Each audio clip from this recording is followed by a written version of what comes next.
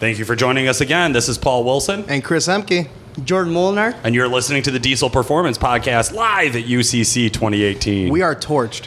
Yeah. You're red as shit. I'm red as shit. It's been an incredible day today. It went from the forecast of just constant rain and misery to I'm sunburned. Yeah, I mean, a couple of little showers that were like, 2 to 5 minutes? And then the sun came right out. My face is beet red. I'm looking at you, and I'm like, damn, so I can only imagine what I look like. Oh, yeah. But we have a guest. Jordan. You were on the show last year at UCC. Yes, it was. Now, yeah. A little different dynamic, though. I was going to say, at that point, you were here as a representative of Motor Ops. Now you are representing Blue Steel, which is your jam. Yes, it is. Yeah, so I was working for Motor Ops last year, ended up having some family issues and had to take some time off, and went back home and started my own gig again there and kept rocking on from there and decided to jump in with the big boys, and here we are at UCC 2018. So what kind of truck? What did you bring this year? I got a 2008 F350 with the 6.4 in it. Well, tell us a little bit about what's the setup like. So it's got a built motor. It's pretty much still a street truck. It's full interior. It's probably going to weigh around 7,400 pounds. Wow. And yeah, she's a heavy girl. So, but I do a lot more sled pulling than I do drag racing, and so I kind of went with the big Chargers because she likes the top end. She likes to really scream. So here we are. So we didn't do too bad today. So it's interesting. We'll find out what we're going to do. You're in the qualifier bracket, which means today you were on the dyno. So let's start off. How were the results? What'd you hit? Yeah, so today I was first time on a chassis dyno myself. So we came down with a good baseline, and then we kind of worked up from there. I started to learn the dyno, how it was loading it up and everything else, and we ended up putting down 1079 on fuel only. Okay. With a set of big compounds. I was running a 472 and a 594 SXE Borg Warners, just out of the box Chargers. Very with cool. dual K16s and 175s. I mean, you clearly got a lot of air for the truck, right? So plenty of airflow coming. 1079 just feels a little bit shorter than what I would have expected. Yes, absolutely. So we ended up having a little bit of an issue where we were pushing coolant. She ended up cracking a block on us there yesterday, so we decided to roll in here at 6 o'clock this morning with a different motor. But we still got things done. We're a little bit shy because the bigger cam would have really liked the bigger Chargers, but we did what we could with what we have, so can't really be mad at that. So. I mean, you breezed right over a hell of a story here, Jordan. I saw you yesterday in the pits. You showed up for the mandatory drivers meeting at 4:30. Yes, we drove from Peoria right to here, did the mandatory drivers meeting, and then turned around, went back, finished putting the truck together. We slapped it on the dyno at 11:30 last night, and by the time we left Peoria, it was 1 o'clock in the morning. So just to clarify, you came here to the mandatory drivers meeting yesterday with no truck and then drove 4 or 5 hours back to Peoria to go get your truck, dyno it, to come back here to compete. Absolutely. Absolutely, Chris. Absolutely, yeah. You fool. You fucking idiot. What do you think? Yeah, it's exactly what we did. I was like, we're going. It doesn't matter if the truck runs or not. It's going to go, and it's going to do what it does. So I wasn't really sure how we were going to do a chassis dyno. I knew I was going to get out-hunned horsepowered by a lot of these bigger guys. Like, there's a lot more money invested, and there's a lot more time and stuff like that. These big horsepower drag trucks, like, they got them dialed in, and they're just bringing them over. Like, we're trying a whole new setup from what we ran last year to what we are today. So I was like, but the thing is, I'm purpose-built for sled pull. So I do more sled pull, but my truck also weighs 7,400 pounds. I got her balanced out pretty good. So we should see how she does. I mean, the qualifier bracket is a really different world this year than what the competitor bracket is. The competitor bracket's 99% drag racers, hardcore NHRDA, top, fastest trucks in the country. There's 1 or 2 sled pull guys out there, and that's about it, right? Yeah. But the qualifier bracket, there are a few more kind of sled pull driven trucks in the setup. You're feeling like that's your strong suit, though, huh? Oh, absolutely. That's definitely what I was aiming for. Because he just sold me. You could over horsepower the track any day of the week. You can make sure that you're going to blow the tires off. You're going to end up overpowering the track. Like, there's all that kind of stuff that comes into play. It's like, you got to make sure you ease into the sled, come onto her. Once you feel this weight come onto the truck, then you start mashing it. Just let her eat. Like, that's what it does. So that's what I'm saying. I've done an awful lot more sled pull than I have drag racing. So the truck's kind of more geared towards that. So that might kind of help me out, because if a lot of these guys are drag racers, you got a 4,500 pound truck, you got to add another, say, 4,000 pounds back to it to make it up to a weight class. Well, my truck's kind of balanced out to where it is to fit into that whole category. So right. Okay. Okay, how do you feel about tomorrow then? Because tomorrow you're drag racing. Yeah, we're going to find out. We don't really have a whole lot of safety requirements to run super fast in her, so we're going to find out tomorrow when she comes across the scales what she weighs and then what we can actually do with it. So we're kind of playing that ball back and forth, find out where we can actually run and still be legal for going down the track versus when we go to the sled pull, then there's a little bit less rules, and I have all the gearing set up for that, so that's kind of like my strong suit, so I kind of lean towards that because there's no way I'm going to outrun a 4,500-pound truck on the top end. So what are you shooting for then tomorrow? What would be a good ET that you're like, okay, I'm happy with that number? I'd really be happy with a mid to low 10, and that's I'm sure all the qualifiers would be happy with a mid to low 10. The truck is still full weight, so like we end up pretty much adding weight to the truck. Like, it has a passenger seat and a center console and everything to it. Like, we pulled a couple leaves to try and cut our 60 foots down, but other than that, there's not a whole lot more that we really did to it. Like, put some adjustable shocks on, kind of get her kind of squatting, but we haven't had a whole lot of test and tune on her, so we'll find out what she does. Man, I am excited to see this one run down the track tomorrow, Chris. I mean, I love his excitement. Well, Jordan, you definitely got a lot of passion for this, and I got a feeling that had to drive you towards getting into the qualifier. Obviously, the goal of the qualifier bracket is to become a competitor next year. How does that look for you? If you make the top 5 and you're invited as a competitor next year, what do you do? Just keep growing is what we're going to do. Is like, you can't really stop at this point. Like, we fabricate our own compound kit in the shop at home. And a buddy of mine's a iron worker from in town, so he does structural welding. And I said, hey, man, we're going to build our own twin turbo kit. And he's like, are you kidding me? I'm like, no. So I just started ordering parts. And I told him, I was like, man, Grayson, you're going to have to start cutting this stuff here, and we're going to put it this way and doing this and that. And he's like, it's going to work? I'm like, it has no choice. We got too much money invested not to. So, like, that's what we're trying to kind of divert towards. Like, we do a lot of tuning and a lot of custom stuff like that at home already. So once we start getting into the more fabricating and stuff like that, that's where I really want to divert to, because that way I've spent the money, I've had customers spend the money to find out what actually works and what doesn't work, and I don't want to spend anybody else's money more than what I've had to do to get to where I am today. So if I can sell somebody a good product and it works, and they're happy, then it's a home run. That's the name of the game. Yeah. That's the dream. So can't get rich off pennies, but you'll make it there one day. Or at least have the money to invest in your own truck. That's the other thing. How has getting prepared for the UCC been? So I guess the last 2 weeks have been kind of a little stressful because we weren't really sure, because it's been an entire new setup. So it was literally like nobody made a kit for our truck. Nobody makes a compound kit for a 6.4.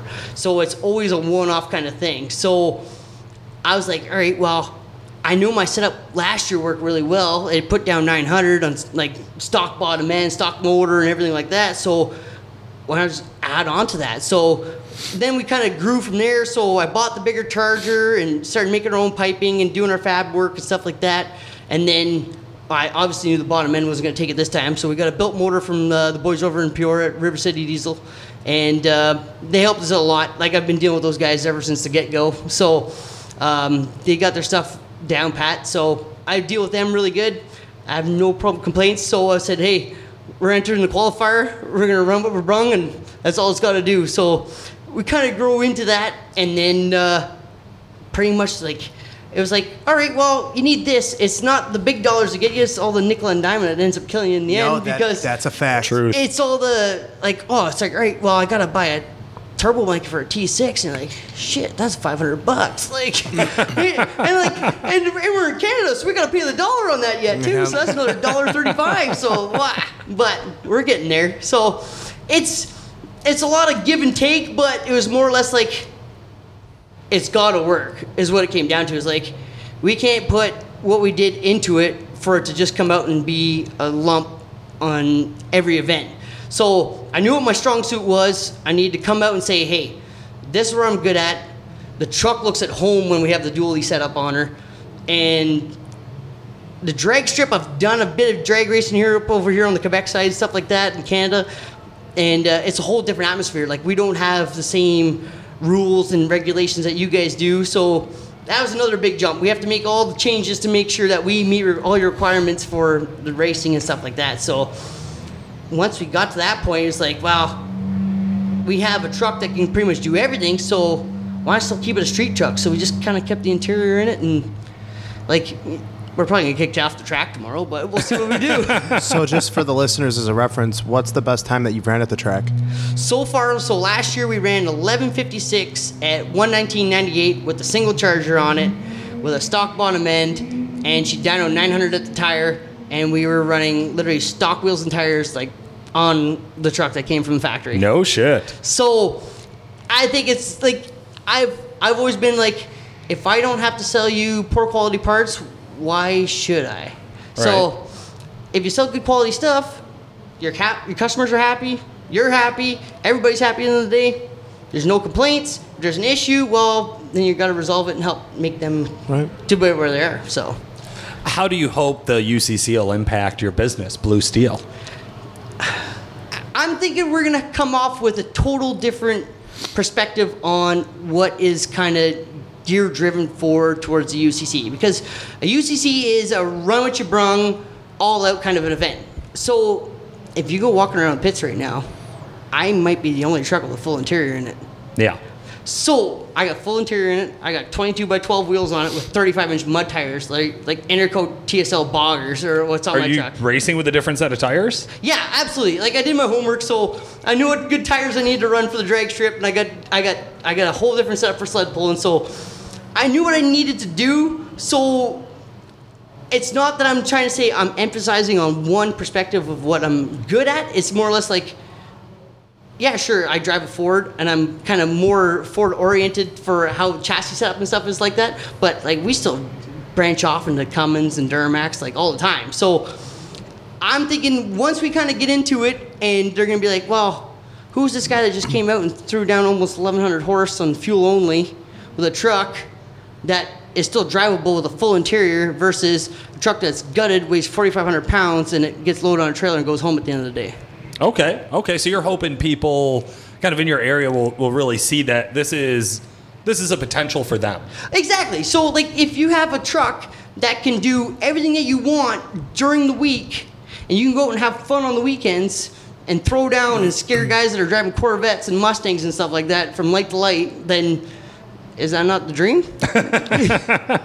I'd say so. How about beating the other Canadians here? We got Ryan Pfaff, Kelsey Opp, a few others out of north of the border. You looking to kick any of their asses? Just rank a little bit higher? It'd be nice. I can't put my foot in my mouth, but those guys, like I said, right? Lots of people are drag racing oriented, right? So sure, they're gonna kill me on the dyno, absolutely. Like I'm bringing a knife to a gunfight for a dyno. Yeah, well, Pfaff put down 1,800. He's number 2 right now, right behind T-Pain. Yeah, exactly. So there's that. Drag racing, we're probably gonna get kicked out because we don't have enough safety. And then sled pull, that's kind of our strong suit, so that's kind of what we're basing it on. Have you asked anybody if you get kicked off the track for not having the safety gear for the drag race, does that time still count? No. Breaking news here on Diesel Performance Podcast. So what our kind of plan is like we're gonna do everything legally, right? Like we're gonna go in, we're gonna tech in, we're gonna weigh our truck and everything like that. But what is impressive about a truck that weighs 4,500 pounds and clicks off, say, a 9 or an 8 or a 7? Sure, that's awesome. Don't get me wrong. Like one day I want to be there, absolutely. But what is more like kind of towards my customer base, I guess, it's like this truck can literally drive to an event, bolt 800 pounds of weight to the front bumper, sled pull, take the weight off and drive to the drag strip, and then click off, say, a low 10 or a high 10. That is fucking cool. And then he can go drive to work every day. So that's like the first diversifying is where I kind of say, okay, you can't have a truck that does one thing, because once you get to that point, because I even found with myself, I'm like, the minute I put a cage in my truck, I have a cage at home for it. I have a 10-point roll cage for it. But I'm like, the minute I put that cage in there, it takes away from the entirety of what my truck was set out to do. Right, it becomes a purpose-driven vehicle. Exactly. So if you can have something that can come out and like, throw down really well in one section. Like, you don't even have to be sled pull. You can be drag racing. You can do either one. But if you can do one better than the other, but because you want to do that one better, then I'm more happy with that. Like, I have customers there now that are running like 700 horsepower plow trucks with a 6-speed manual and a Dodge. Like the guy's like, I load 1,500 pounds of salt in the back of my truck and I hit her in third gear and she blows the tires off. I'm like, that's cool, man, because it's his work truck. It has to go to work every day. It has to be reliable. It has to work. If you invest the money into something and it doesn't drive itself, then what's the point, right? Like, don't throw your money away. Well said. So. Yeah. Absolutely. Yeah. How about any other qualifiers you're keeping an eye out for? Who do you think is going to make a big splash today in the qualifier bracket or this weekend? I don't know. That T-Pain truck's pretty rowdy. So number one in the horsepower so far. I think it's going to wrap it. Yeah, unless this last qualifier beats it, they're looking at wrapping up 2,000 horsepower in the qualifier bracket. So the beauty about, like you say, right? The bigger they are, the harder they fall. So. Well, that's a little truck, though. That's a little truck. But he's got some stuff working against him. Like, big horsepower also equals big risk for braking. Right. And unless you got the parts here to fix it the same day and you can be able to get her up and going, then right on, man. Like, I have no problem with that. Like, if I get my ass handed to me, that's awesome. But like, so it's like that truck, and then there's a couple other trucks in the crowd there. Like, yeah, absolutely, they beat me on the dyno, absolutely, and then like they deserve that respect. So, but lots of these guys are more gear driven towards drag racing. So, where I kind of feel like that I'm gonna get my little edge on everybody would be in the sled pull. But to say there's a specific truck that's actually gonna hand my ass to me, it's probably those Cummins guys with those build aluminum blocks, because that's worth more than my whole motor build. So. Well, I guess that brings up another good point. You have a built 6.4. Yep. Why? Why wouldn't you start with a better power plant that's known for being more reliable or more competitive or easier to work on, or like all the other things you hear about guys talking about with 6.4s? Why didn't you go with a Cummins? Because that's too easy. He's got a point. Right? If everybody can do it, then what's the strategy of being different about it? Yeah. My girlfriend hated the fact that I bought a Ford at the time when I bought it. And I'm like, this truck can make almost 600 horse at the tire with basic bolt-ons, and I'm going to make it into a pull truck. And she's just blah, blah, blah, blah, hating on me for buying a Ford because she's a GM-driven girl. So I was like, wow, whatever. You know what? Like, we'll do something a little bit different. But here's the other thing, too. People hate on 6.4s because a lot of these guys that are buying these trucks are buying them with a lot of mileage on them. Sure. And they're hot rodding them up. So you buy a truck with 200,000 miles and you put a tuner on 310 hot tune and you go and melt pistons in it. Is that really the fault of the truck, or is that driver error? Well, a little bit of both. Well, here's the thing. Is my stock bottom end in my truck with 120,000 kilometers on it, put down 900 horse, and I drove it home from Illinois back to Canada to Ottawa, which is 14 hours. I washed the truck in the shop, grabbed a change of clothes because I was here for a week, drove 3 hours into Quebec, swapped the slicks on the parking lot, and I beat a fiberglass with a triple turbo Duramax with a 7.1 stroker from SoCal in it. Okay, I mean, that's a pretty impressive story, yeah. So the big thing is, like, if you want these Fords to live and stuff like that, it's not different anymore. It's very simple. You do your maintenance. If it needs something, you fix it. Don't be cheap, because the minute you be cheap on anything, it's going to turn around and bite you in the ass, and you're going to end up paying twice the money to fix the second time. So you're going to be out the first bill, you're going to be out the second bill, and then you're still going to have something that's still hurt from being cheap the first time. Sure. So is it really that bad, or is it neglect? Yeah, no, I hear you there. I mean, I guess my question was more on the thought line of like dollar per horsepower. Dollar per horsepower, common rail's the way to go. Sure. Like you can buy injector tips that are working, but I don't usually recommend that, because if you buy injectors and you have an older truck and it has leaky injectors to begin with, and you pull better injector nozzles on the bottom of them, well, your flow rates are all out to whack. Yep. It starts flowing way too much fuel into them. Then you start getting hot cylinder pressures, and then heat, and then you start melting stuff. And then that's when you really start to have problems. So it's kind of pick and choose your battle, really. So I like to do my homework on saying, hey, this thing is still fairly fresh. It's going to take the abuse. It's going to be able to live. Versus, let's just throw parts at it and hopefully it lives. And, then it grenades. It's like, oh, wow, it's a poor design of a motor. Well, horsepower design, every motor in the industry right now is all common rail. Yeah, there's a reason it works. Exactly. So I don't see why it would be like a poor power plant, because sure, like it has its faults, but they can't copy somebody else's design, because then it becomes a lawsuit and it does this and it does that, right? Yeah. So I don't know. Like I've had it. I've always kind of liked those trucks, because what was neat about them was whenever they first came out, it was like nobody could touch them. You put a programmer and a tuner in them, and they would outrun anybody. Yep. Yeah. That was A stock truck. That was a tuner intake, 600 horse capable truck. Exactly. Yep. So that's what kind of drove me towards them at the time. And I've had my truck for 5-6 years now. And believe me, I told myself, I said, hey, I'm not going to do anything more than a programmer and a built trans. And here we are now. Here we 5 are years now later. at the qualifier. Yeah, down at the qualifier, trying to keep up with the big boys, and we'll see how we do. So we'll go from there. Well, that's awesome. Well, what a hell of a story. Thank you so much for joining us today. Anybody you want to give a shout out to? Oh, man, I really like to thank the boys over at River City Diesel. They've really helped me out the whole way. I have nothing bad to say about those guys. They go out of the way. It's like my second family when I come down to the States. Whenever I come and see them, visit those guys. My family for helping me out and supporting me, and let me take off milk and cows from pulling wrenches and leaving early for sled pulls and stuff like that. So other than that, everybody else is here to help me today at UCC. Like, I got friends flying in from all over Canada and all over from Ontario, pretty much everywhere, really, to come out and help me out. And everybody's more than anxious to help, really. So I can't thank those guys enough. Just being there for me, for being at this kind of a caliber of event, if this is the place to be, this is the place to be. So I can't be mad at that. Any sort of help is welcome. I dig it. Well, thank you so much for joining us today and taking some time out of your UCC prep. This has been Paul Wilson And Chris Hemke. Jordan Molenaar. Thanks for listening.